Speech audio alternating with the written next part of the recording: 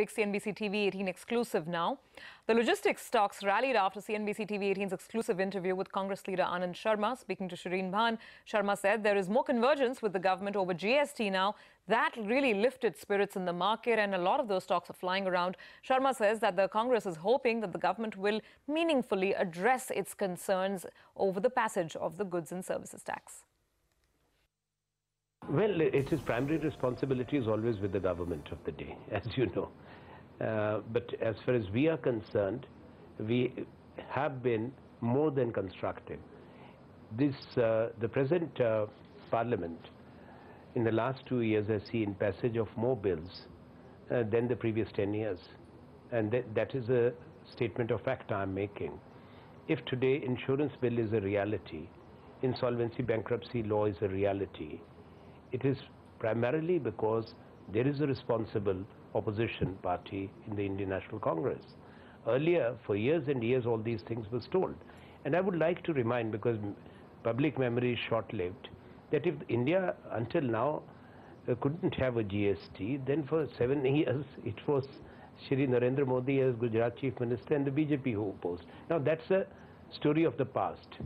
We are not a party which believes in partisan standoffs.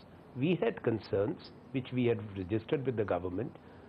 Hopefully the government will meaningfully address them and move things forward. Mr. Sharma, you are also part of the parliamentary committee that's looking at several other key economic legislation which could be up for passage in this session. The Sarfezi bill, the DRT bill.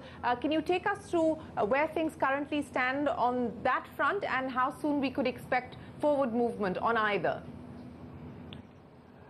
Well, the committee has been working in a very focused manner. And there have been long sittings, not one. We had 3-day session of the committee where we met with the RBI governor, the SEBI and the heads of various banks and other stakeholders. I think we met almost 54 stakeholders there in Mumbai. We had a meeting just day before yesterday, and we are scheduled to meet early next week again. In fact, on the first day of the session itself. So we have taken it forward, and I'm sure that this committee will complete its work. We have seen significant legislation being cleared, and of course that's happened with the support of the Congress party as well. But let me ask you this, do you believe that we could see the passage of both the Sarfezi bill as well as the DRT bill in the monsoon session itself?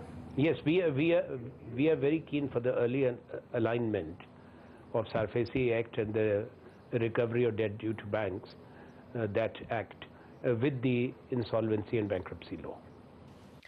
So hope floats for